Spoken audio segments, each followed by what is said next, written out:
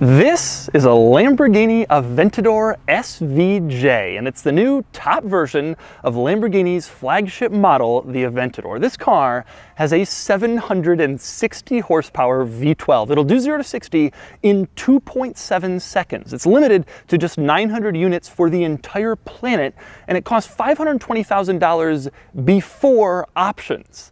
And today, I'm reviewing it. This video comes today courtesy of Giovanna Wheels, which makes aftermarket wheels for some of the most exciting and exotic cars in the world. You can check out Giovanna Wheels on Instagram at Giovanna Wheels, or you can check out their website or their Instagram by clicking the link in the description below. I had to borrow this car before Dico Salehi, and the owner of Giovanna Wheels, could put some wheels on it. You can check out his Instagram here, or also by clicking the link in the description below. But anyway, let's talk SVJ. Now, the first Aventador came out way back for the 2012 model year, which makes it basically ancient by supercar standards, but it just keeps getting more insane. The original Aventador had 690 horsepower. Then they came out with the first high-performance version, the Aventador SV, with 740 horsepower. Now, I've already reviewed the Aventador SV, and you can check out the link to that review by clicking the link in the description below.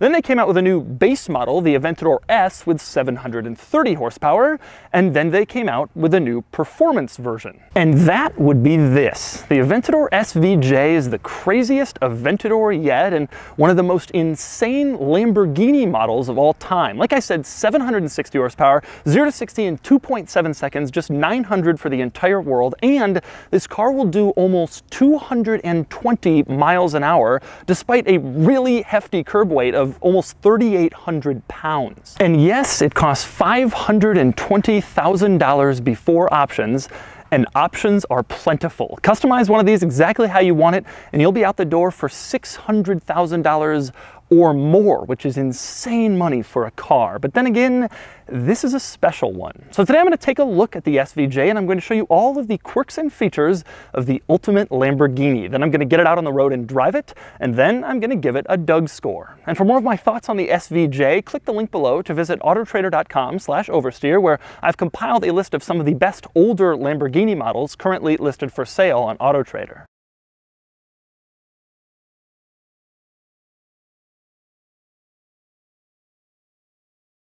Now I'm going to start the quirks and features back here because this is the craziest part of this car. There are a lot of things to talk about, but I'm going to start with the exhaust. Just take a look at this. The exhausts are right in the middle of the back of this car. They've taken precedence over the license plate. Lamborghini's like, we don't care about regulations or law enforcement. We want the exhaust to be front and center. And they're really, really cool looking. And they look like space shuttle or jet engines that are going to rocket this thing into crazy speeds, which I guess they actually are. But this has to be one of the very coolest exhausts in the entire car industry.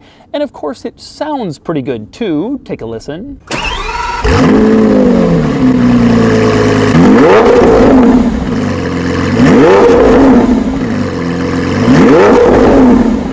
Then we move on to the rear wing, which is absolutely ridiculous, insane, massive, gigantic, continuing the tradition of crazy Lamborghini rear wings that goes back to the Countach, the Diablo, and other models. This particular rear wing is carbon fiber. It has 3 mounting points on the back. It is that large that it needs 3 of them, and you can see it says on it ALA. This is Lamborghini's active aerodynamic system, and it's new for this car and for the Huracan Performante, and it works in kind of a complicated way that I'm not going to get into, but I'll give you a basic overview. There are little flaps back here in the back on the engine cover and up front on the front splitter, and they can open electronically and sort of divert air, which allows the car to be really flat and slippery when you're trying to go fast, or it provides some drag when you're trying to go around corners, and it makes the car faster in both arenas.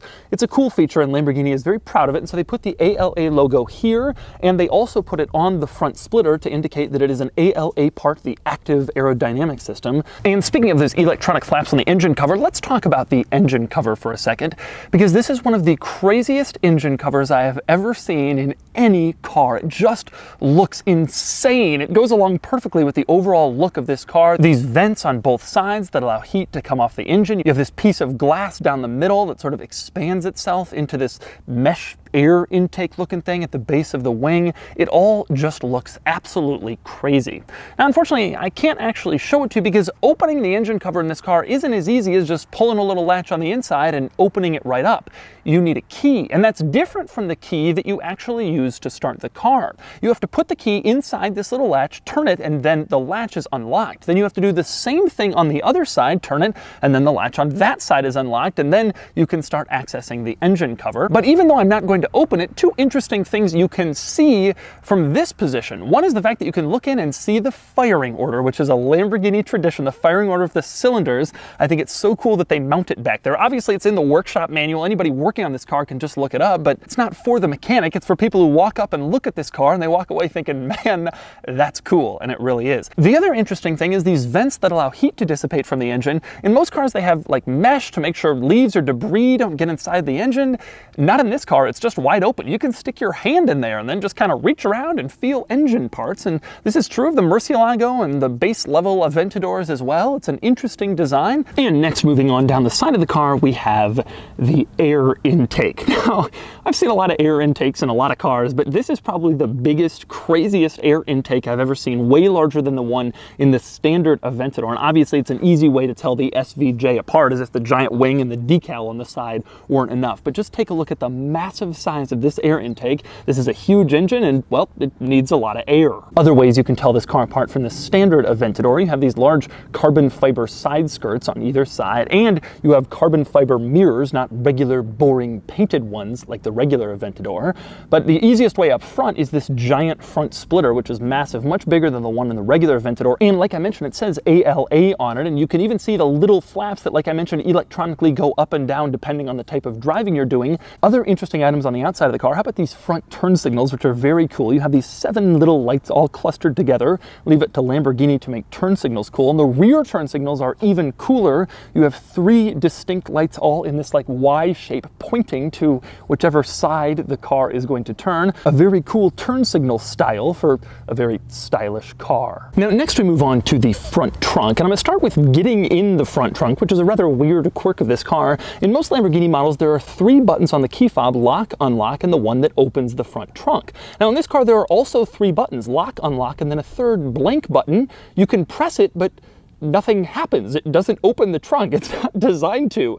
I don't know if Lamborghini felt they were really getting into the weight-saving things by eliminating the function of a button. But regardless, you can't actually access the trunk from the key fob, even though the button is there and it presses. Very strange. The only way to get to the trunk in this car is this little latch in the driver's floor area. You pull it and the trunk pops to this point, and then you can easily open it from here.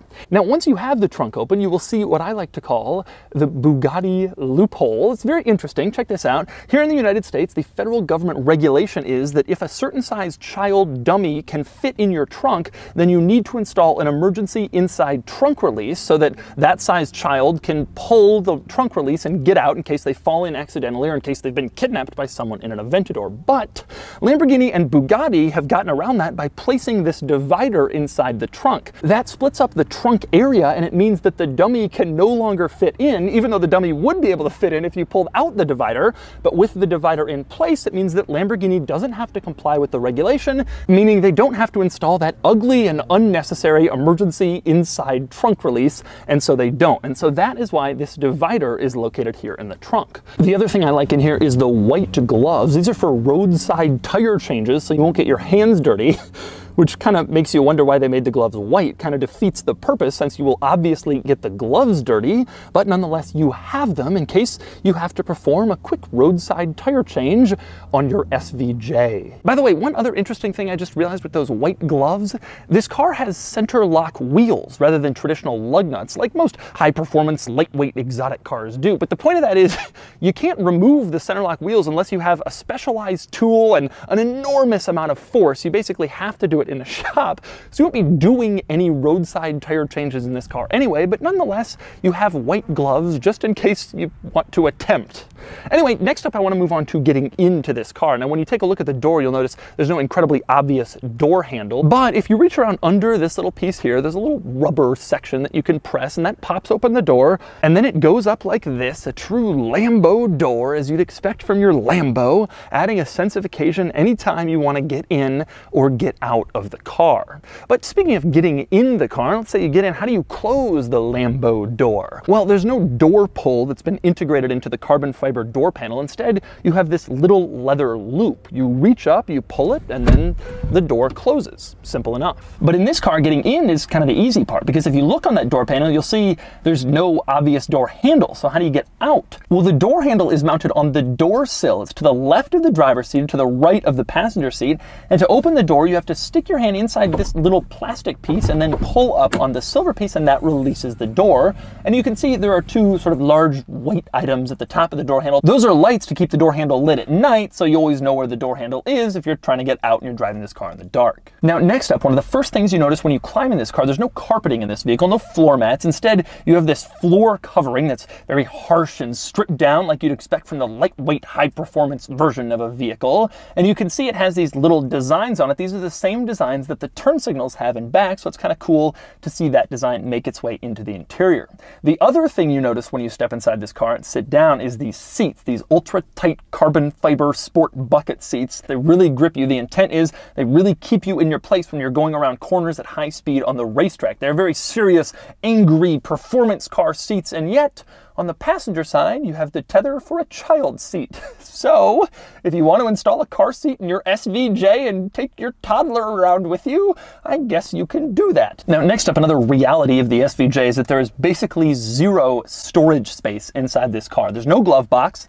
There's no center console, so you don't have any storage in the two typical places. There is storage in some other places, though. The passenger side footwell has a tiny little storage pocket where I guess you'd put registration or something like that, and behind the seats, there are a couple nets that have some storage capabilities as well. Now, insanely, despite this complete lack of storage, this car does have a coat hook over on the passenger side in case you want to put your suit in the car and hang it from a hook. And it even has a coat hook on the driver's side, so you could have two suits in here hanging from their hooks, not getting wrinkled. And yet you don't really have any place you can easily put your wallet or some breath mints or gum, but you have space for your suits. Now, next up, another interesting dichotomy. The interior of this car is absolutely insane. The floors, the seats, the center control stack is maybe the most insane piece, angled to you, coming down from the dashboard. It's the kind of thing you'd expect in an incredibly expensive car like this. And on the center control stack, you have the start-stop button, which is under this little red cover. To start this car, you have to flip up the red cover, then press the start-stop button,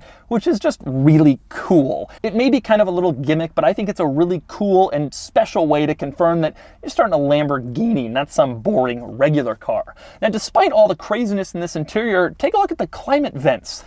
These just look like standard climate vents that came right out of a Volkswagen Jetta or an Audi A4, some other vehicle in the Volkswagen group. Just standard rectangles with little dials that you can turn up or down to control the airflow. It's the only normal piece in this entirely abnormal interior. Next up, a few other interesting items in this car. To the left of the steering wheel, you have a little button that turns on the automatic headlights that'll turn on automatically when it starts getting dark. A lot of cars have that. But the interesting thing about this car is the auto headlight button. You can see it shows a picture of a Lamborghini with the headlights illuminated, but also the tail lights illuminated, reminding us that it isn't just an auto headlight button, but it will also automatically turn on the tail lights at night. Thanks, Lambo, for putting that on the button like that. Now, you might be wondering, when you look around this interior, how do you put this car in gear? There's no immediately obvious gear lever in this thing. Well, this is actually a pretty common thing in most supercars. You control basically all of the gears using the paddle shifters coming off the steering column. And when you start the car, it's typically in neutral or in first, but if it's in neutral, you can shift into first by pressing the upshift paddle, and it goes into first and it goes on its way, and then you can use the paddles obviously to go through the rest of the gears. When you want to stop the car, pull both paddles at once. That puts it in neutral, put the parking brake on, and then you've parked the car. With that said, there are buttons in the center console that control some gears, specifically reverse. You can't access reverse through the paddles because they don't want you to accidentally downshift into reverse. That would be very bad. So it's a button you have to press in the center console. There's also an M button in the center console that puts the car in manual mode, although pulling on the paddles will achieve the same effect. Another interesting item I like in the interior is this little plaque over by the A-pillar that specifically says 1 of 900 SVJ, to remind you that this isn't a regular Aventador, or even Aventador SV, but rather one of the ultra-rare SVJ models. It's a cool plaque to see while you're driving along. Now, next up, moving on to the gauge cluster, it's completely a screen, and even though this car is 6-7 years old, This is basically the coolest gauge cluster in the entire car industry. Just look at this thing, look at the rev counter. It is just so exciting and so thrilling, and it contributes to the feeling that you absolutely are not in a normal car when you look at that gauge cluster screen. Now, in the regular Aventador models, the gauge cluster screen can change quite a bit depending on what drive mode you're in. But in this car, because it's the aggressive, high-performance SVJ version, it's always in this kind of angry track-looking setup. But you can at least change the color of the displays. If you're in Strata mode, that means street, the display will be white. If you move over to Sport, then the display, the gear you're in, turns orange. And if you move over to Corsa, which is like racetrack or race mode, then it turns red to remind you that now you're in the high-performance mode in your high-performance Lamborghini. Another cool thing about the gauge cluster is the fact that it actually shows in real time what's happening with the ALA system. You can see this little graphic here, and when you're driving along, it shows where the air is flowing and where it's going out and where it's coming in. And that stuff is pretty technical for me. I don't usually dive deep into all those little technical details, but for people who are into that stuff and who are into seeing exactly how that stuff is working, it's cool to see it in real time on the gauge cluster. One other interesting item with the gauge cluster is over on the right. If you have the door open, it will let you know that you have the door open, like almost all cars. And it does so with this very precise, accurate depiction of an SVJ from the top down. Very nice to see that there. But the interesting part is, if you do have the door open, it's warning you by showing you an image of the car with the door open like a normal car door and not like a Lamborghini door. It's very odd they'd go to the trouble of making the door like that and making that graphic and then have the graphic show the door opening incorrectly. Now, next we move on to the infotainment system, which, aside from the old school sequential manual automatic transmission instead of a dual clutch, the infotainment system is probably the easiest way that you can tell this car is starting to get old and showing its age. And I say that because the infotainment system is not a touch screen. You don't touch it like basically every other car, even standard regular old passenger cars, Toyotas and Hondas. Instead, you select various items on the infotainment screen by pressing the corresponding button down in the center control stack. So if you want to select what's on the upper right, you press the upper right button, lower right button, etc., etc. Audi had its infotainment systems like this for a long time. Obviously, Volkswagen Audi is the parent company of Lamborghini, so that's why this car has it, and I suspect this is the last Volkswagen and Audi model that is still using this old school infotainment system. Now, one interesting thing about this infotainment system is the scroll function is backwards. It's tremendously counterintuitive. You can see here I'm turning it to the right and it's not doing anything. That's because to scroll down, you have to turn it to the left, which just doesn't seem right to me. For some reason, mentally, I feel like to the right should scroll down, but indeed you turn it to the left and it scrolls down through the various menus. Now, next up, this car has a section in the infotainment system entitled Lamborghini Telemetry. You click on that and then you have to scroll backwards, of course, through a very long waiver that tells you don't use this while you're driving, don't ever use this under any circumstances, never even look at this, and then you accept that, and then you're in the Lamborghini Telemetry system.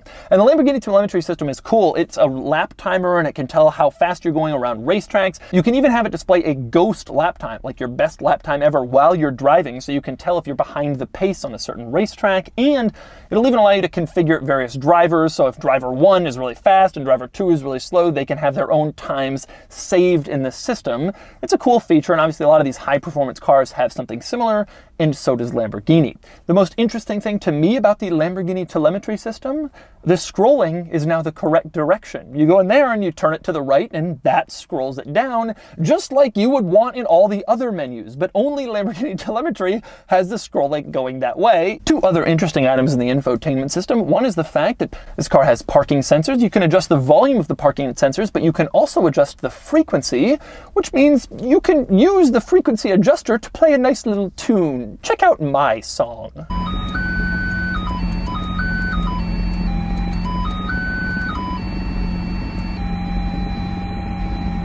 Now, the other interesting thing in the infotainment system is the fact that this car comes with a speed limiter, which is a good idea because you're driving a car this fast, you can easily look down and realize you're going 100 miles an hour without even knowing it. So this car has a speed limiter that'll beep and let you know if you're over a certain speed so you can avoid a ticket. Now, the interesting thing, though, is the speed limiter in this car, you can turn it on starting at 20, 25, 30 miles an hour, which I find to be kind of funny. You can have it beep to let you know that you're going over 25 in your 760 horsepower Lambo. And so those are the quirks and features of the Aventador SVJ. Now it's time to get it out on the road and see how it drives. Driving the SVJ.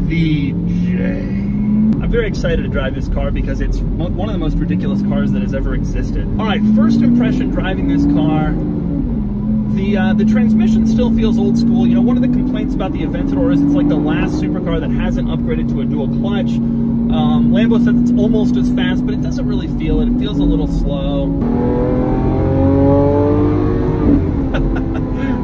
But it's really quick. It sounds amazing. And the steering and handling is incredible. One of the most interesting things I find about this car is the fact that it's able to feel as nimble as it is, considering that we all know how big it is. It just does a great job of feeling like a nimble little sports car, even though we all know it's actually a nimble big sports car. Of course, acceleration is just maddeningly insane, and the sound is crazy. The ride is tremendously harsh. You can just feel, we're on smooth road right here, and yet I can still feel I'm kind of getting kicked around. But you'd have to be an idiot if you buy it thinking that that's something that is a reasonable possibility. You know, you buy a regular Aventador, you buy an Aventador SV, this is going past all that and getting the craziest track one. It's gonna be a little rough. I really like, or find interesting at least, the way that everything is set up inside this car. It's just insane. There's no point when you're driving this vehicle that you feel like you're in a normal car. You do feel like that in some cars. Audi R8, you can be lulled into thinking you're just in an Audi.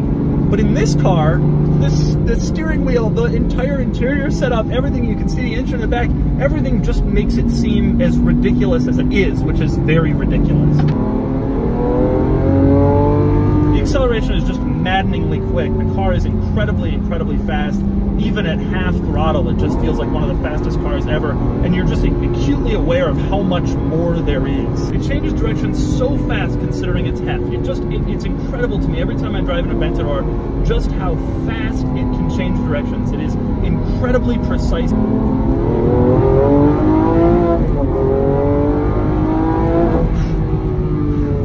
Man, when you go, it just goes. It is so incredibly fast. Lambo, I mean, the car is old, the Aventador is old, we all know that, but like, if it's really that fast and that exciting, does it really matter how old it is? I mean, it just feels incredible, and each new version is just even more insane, and this is the most insane one yet.